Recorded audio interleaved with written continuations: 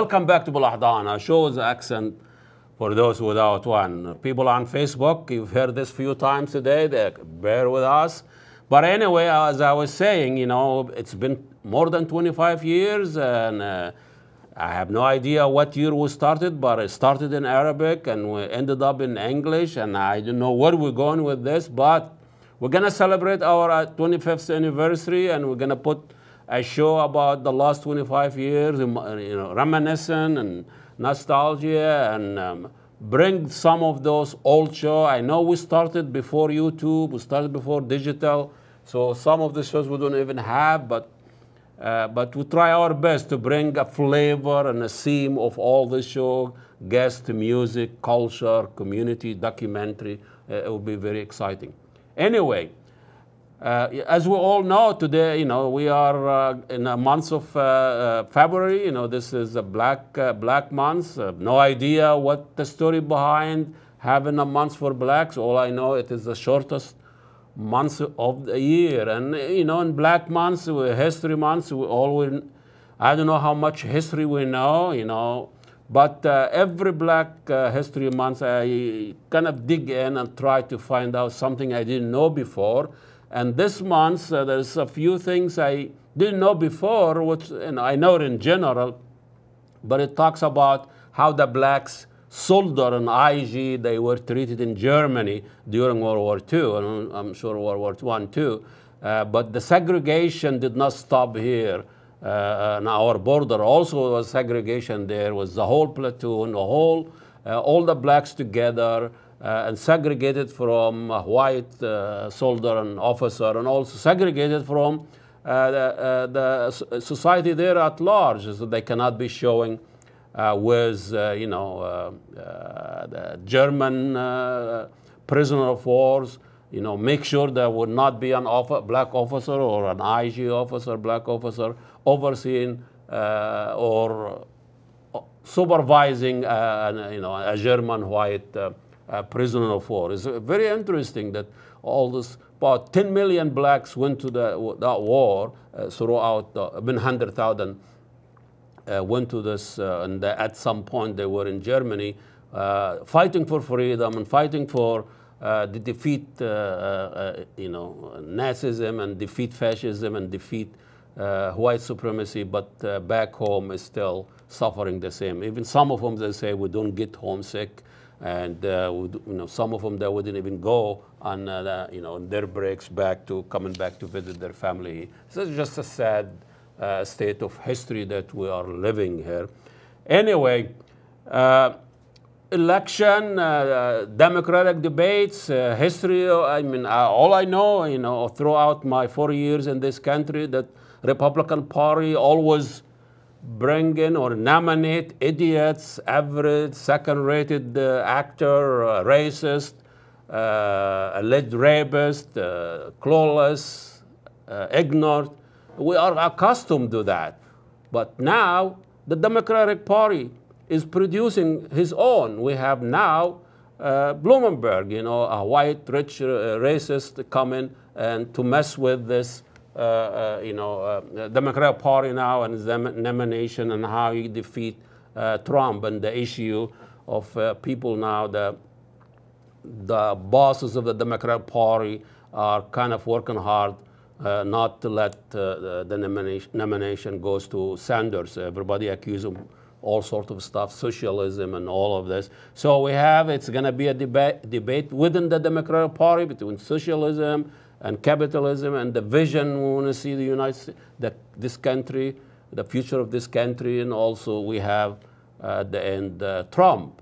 And so let's talk about a little bit about why the socialism is getting the bad rap in this country. Is really Sanders a socialist, and he, you know, what he's preaching is socialism, and how the socialism developed through all the years, and the damage that capitalism done through all these years. It really not been talked about very enough, and we all talk about the damage of socialism, communism, and all that. How did this all evolve? We have our guest today, Jim Kielkopf. He's an economist. You know, welcome to Balahdan, Jim. Thank you. You know, the history, I mean, socialism, you can see as it evolved from capitalism and what happened in Europe, and you can see some people, social democrats, they're in half of Europe, probably social democrats. So people accustomed to that are not scared, they're not terrified. But here in America, you hear socialism and everybody seeks shelter, and a little bit. Well, in the simplest terms, capitalism is dominated by private ownership of the means of production. That's what an economist would define capitalism as, private ownership of the means of production. It doesn't mean that all means of production are private ownership, but it means it's kind of the dominant understanding of the way society should be run and what you should kind of achieve, try to achieve is private ownership of the means of production. The reason it's done that way, and the reason we'd argue to do it, is because with private ownership you have multiple market actors that compete with each other to obtain more efficiency and less waste, and therefore more wealth for everybody in society. But if you do it, that's the argument there. Socialism, the strictest form of socialism, would be what people often call communism, coming from Karl Marx's Communist Manifesto, is really community or communal in the strictest sense, but really comes down to the state ownership of the means of production. And so to put it in kind of the context today of where people are arguing about, even though Bernie Sanders says that he's a democratic socialist, nothing in his work, he's not advocating for the government ownership of the means of production. He's really advocating for what people have called socialism since the 19th century, starting in Europe, which is that socialism is a way to correct for the problems of capitalism, just so that people don't rebel and overthrow it. That's what that is. So socialism is a kind of a capitalist thing going on underneath that in conservatives in the U.S. it's called conservatism liberals. That you would say liberals advocate for socialism. Really, what they're advocating for is a safety net for people that are hurt by the rawest form of capitalism. That's an interesting part, because when you look at Obama as they say progressive, I know the first black, I'm not sure about that, is a closet white as far as I'm concerned. But anyway, those guys, they call them liberal or left in the Democratic Party, they are coming to save capitalism. Yeah, that's the whole point, and they're very open about it. In this election, that's exactly what Elizabeth Warren is advocating. Her policy positions are very similar to Bernie Sanders, but she's very clear to say that I am a capitalist because she's very clear that she's not trying to advocate for socialism in the form of what happened in Eastern Europe or some of the far left political movements in Europe happened. She's advocating for capitalism and just wants to correct for the capitalism so that the people with the pitchforks don't throw everybody out in the end. That's what people are worried about. But capitalism has been the dominant force now for how many years? I mean, for about 250 years. But really the dominant force for 200 years. Capitalism is very, very new.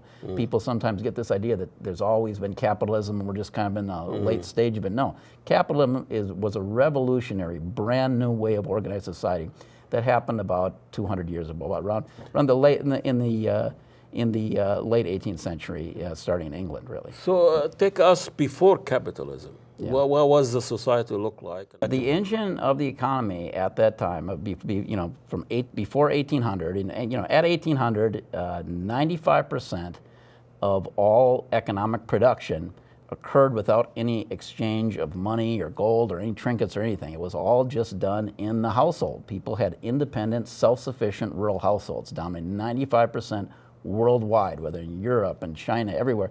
95% of any goods or services produced in exchange with other people or consumed was all done in your household. And it's very similar like today. Bartering?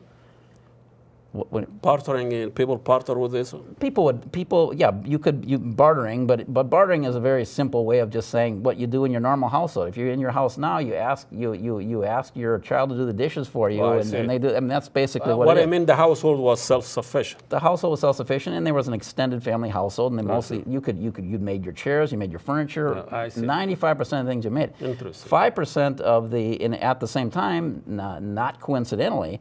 95% of the population lived in rural areas, and only 5% of all people lived in either towns, small towns, or larger, up to big cities. Only 5% of the world population. Recently now, in the last 20 years, it's become 50-50. Now 50% of the world population now lives in an urban area, a small town or larger, whereas 50% still live in rural areas. In the United States, it's about 25%, 25% live in rural areas, and the rest live in towns of 5,000 people or larger. We talked before. Agriculture. Farmers in this country were not just feeding America; they were feeding the whole world.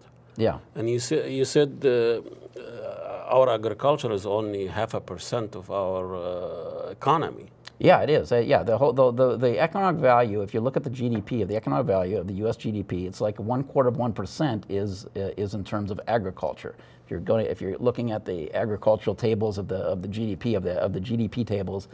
0.1 agriculture, 0.2 manufacturing, you go mining, and 0.3 goes on like that. 0.1 agriculture, it's a very tiny percentage of everything everything that's made and produced in the economy today. So we could do without the agriculture without really noticing anything. Well, in terms of what the economic numbers would look like, you could get rid of all of agriculture, and you wouldn't see even a blip on the GDP numbers of what would happen. So how do we eat? Well, that's the problem.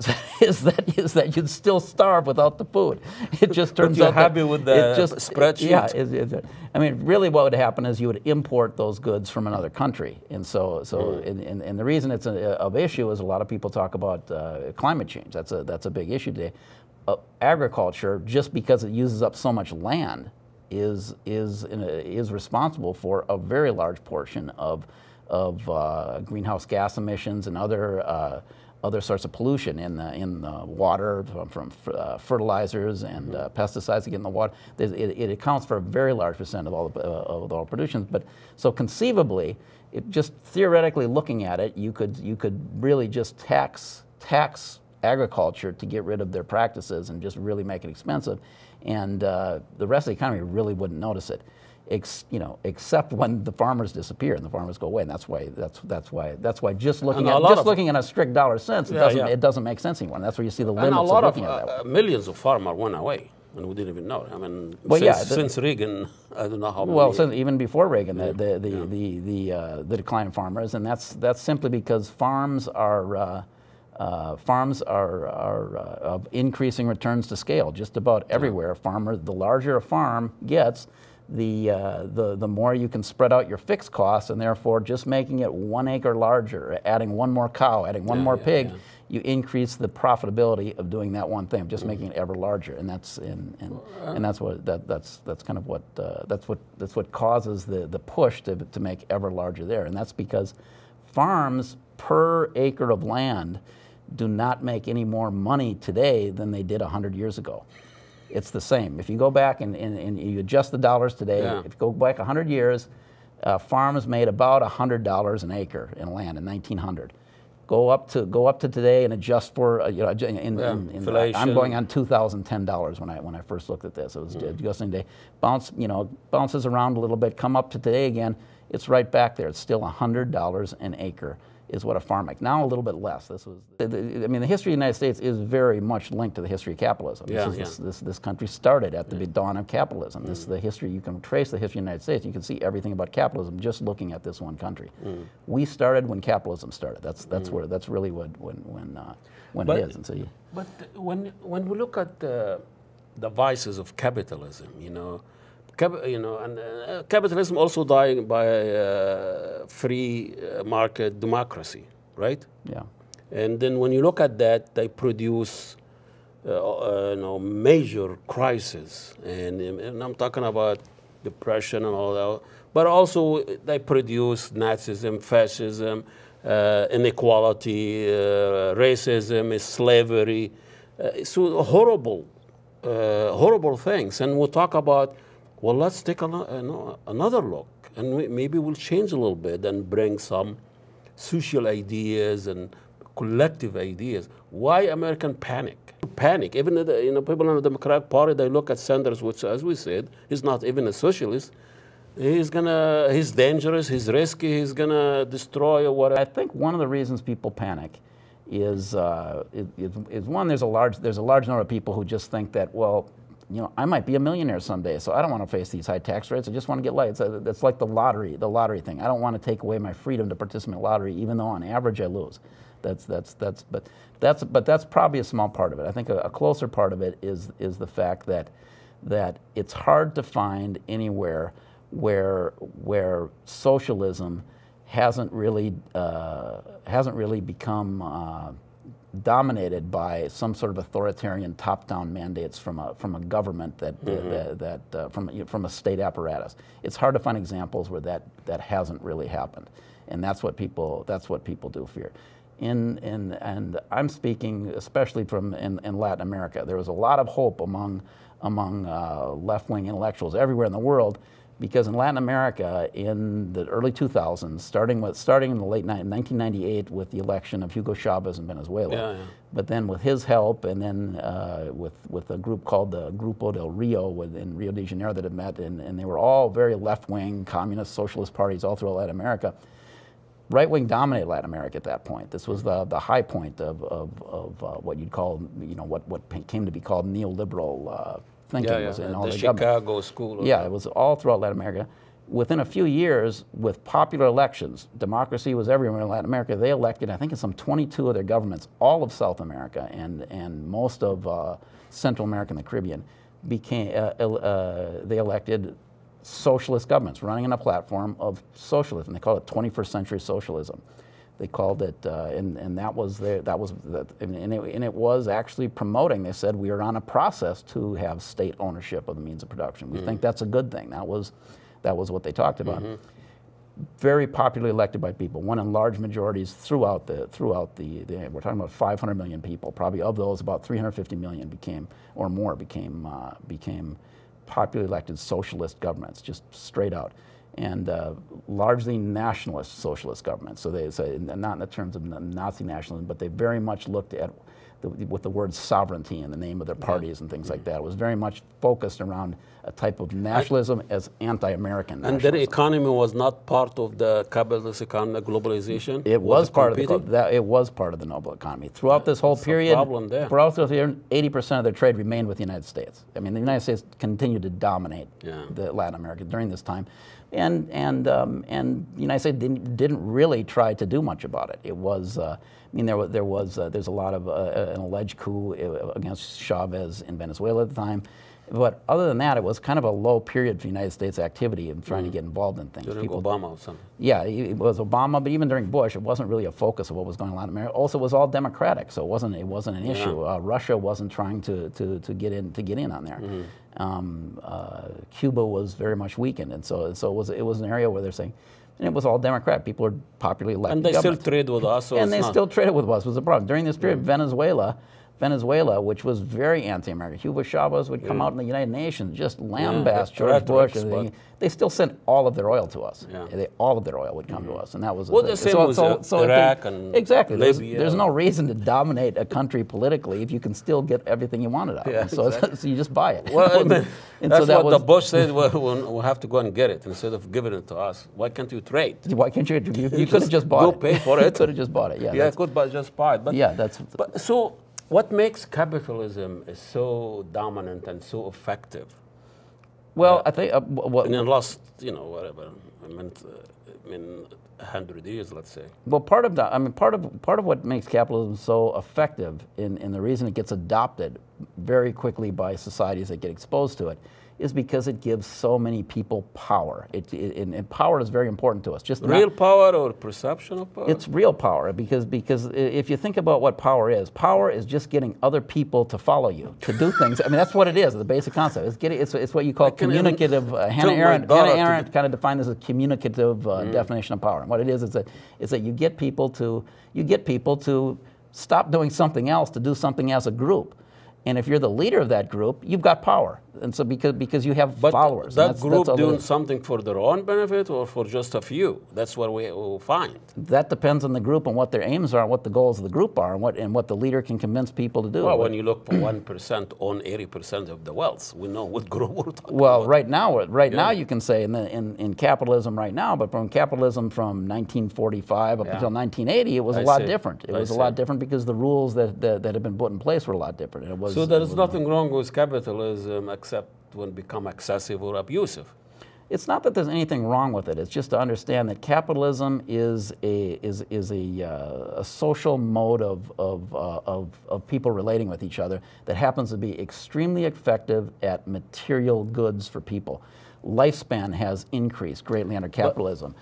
Wealth has increased, and the human population has multiplied several times over. There was 1.5 billion, 2 billion people at most in the early 1800s. Now there's 7 billion people. And the reason is because people can live in cities in much smaller areas and do things just by learning how to interact with each other and in markets. And they have the same productivity. Yeah, they have technology. They can also still survive. They can also survive. Only 0.25% really only in the United States, only 200,000 people produce almost all the food in the country. There's 1.2 million farmers. Most of them are hobby farmers. 200,000 real farmers that produce almost all the food in the country, and that's enough for everybody. Everyone else can do other things. You don't have to produce the food.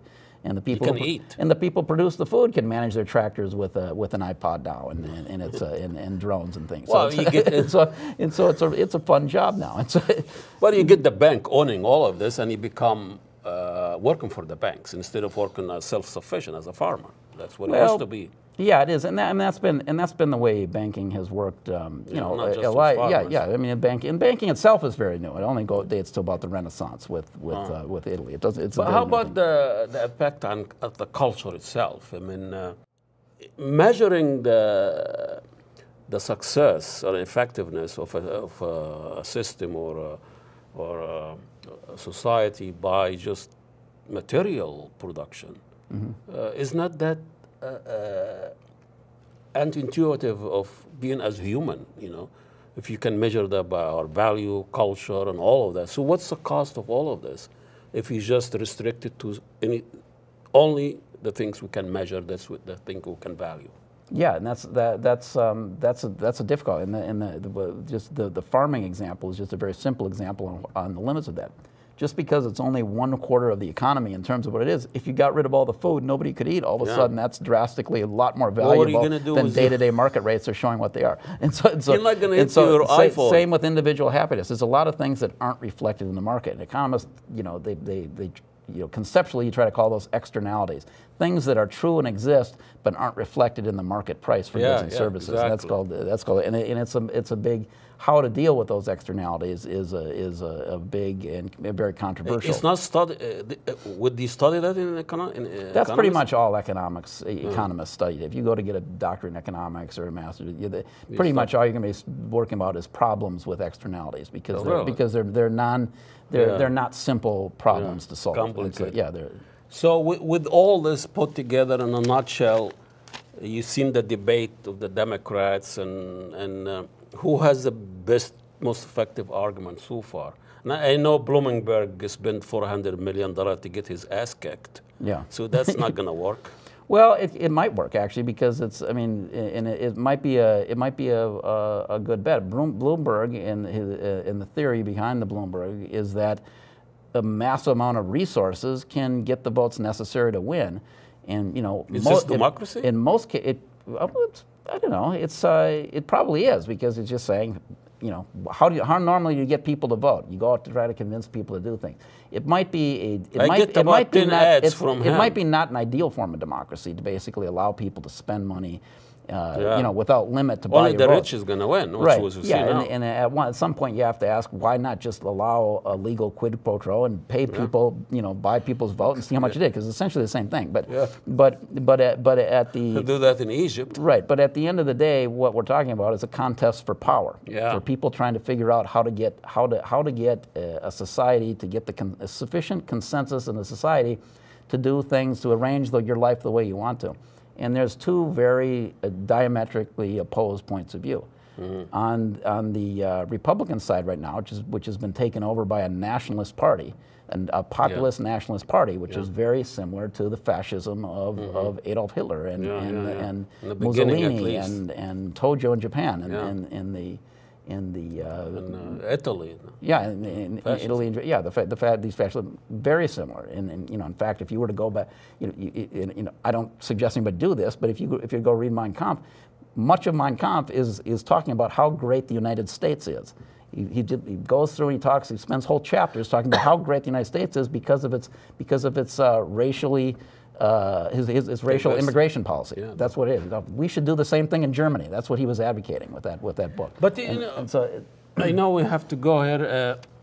How did this guy, a reality TV idiot, accused by being rapist, being racist, and all of this, to have that much power and to try to achieve that many things in a few years? Well, I think how is it different than a Harvard graduate, articulate, the guy who saved capitalism? Obama saved the Wall Street and didn't care much about the people. You know, Wall Street saved was his priority.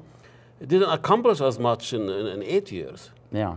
Well, I think there's two things from what I could see that he's done. He's been able to connect with people that felt like the rest of society didn't like him, that thought they were deplorable people. This is popularity, but actually an executive branch, he was able to make those executive decisions. Why weren't they able to do it? Yeah. Well, what he did is he read the Constitution differently, and this is the same thing Trump he's done. read the Constitution? He read the Constitution differently, and this, I think we have to give him credit for this. He's done the same thing throughout his career. When I was doing I was in a doctoral program at the New School in New York. My advisor lived in one of the first Trump Towers that was built, and he explained to me how when they built that Trump Tower, it was built with tax credit financing, which means that 20% of the units have to be set aside for low and moderate income people. Yeah. And that was the rule. It was one of the first buildings in the U.S. that did that. And so he had gone through and he read the rules. And so what he built the building right there in the Upper West Side of Manhattan. Nice building. Very wealthy people all moved into it, or just people making people making six-figure incomes above can buy an apartment there and move into it. And then he, for the 20%. He bought kind of a low rundown place in the middle of the Bronx, way far away from that building. Can you do that? It doesn't have to be in the same building? He read through the rules and it allowed him to do it, and he did it. That's what he did. And that's exactly what he's done now as the president. He's run through Article 2 of the Constitution, and it says, you know what? It says nobody else can see this, but it says that really I can do anything I want to as long as there's 34 senators who will vote to acquit me. In your company, and I'm going to try to run things on that. And he's been pushing that way. And you know what? So far he's been right, and that's a problem. And Article 2, you talked about it. He's using it now. Yeah, he's been repeating this constantly. He says Article 2 says I can do whatever I want. Everybody says no, he can't. He's lying. He's lying. Well, you know what? February 5th, he just proved us all wrong. But the Democrats don't read Article 2? Or just a Republican thing? I think the Democrats and even the Republicans, you read Article 2 and you say, oh no, that would be horrible. I'm not going to do it. I'm not going to do that thing. And I think Trump has been doing this. He's been pushing the envelope on what is acceptable behavior and what is legally what he can get away with. Well, Bloomberg did something similar when he was a mayor, and he came across to the white wealthy that the problem in New York is the blacks, and we need to move them away from the area where the rich white are, and that's what keeps the value down, because the blacks are there, and he managed to chase the blacks out of this. And the thing is, this guy is running for the Democratic Party. He is, and he had been a Democrat before he was mayor. Then he became an independent so that he could run with a Republican with Giuliani's support. And then he was mayor. Democrat? I thought he was a Republican. No, he had been a Democrat, then he became an independent, and then he became a Republican with Giuliani. Then he became an independent. Whatever finally, works and then for him. Whatever works, and so in that way he's looking. Party identity is not that important, and I can kind of push the. He's not. I mean, if you're going to ask him, he's not going to say, "I didn't do these against the blacks. I was doing these things against areas with higher crime in these areas." Yeah, I know. It just so happens that saving the city from crime. Right. Well, Jim, thank you so much. Been enlightening. Yeah. Thanks so much. As far as I'm concerned, Sanders or nothing. See you next week. Assalamu alaikum, and God bless you all.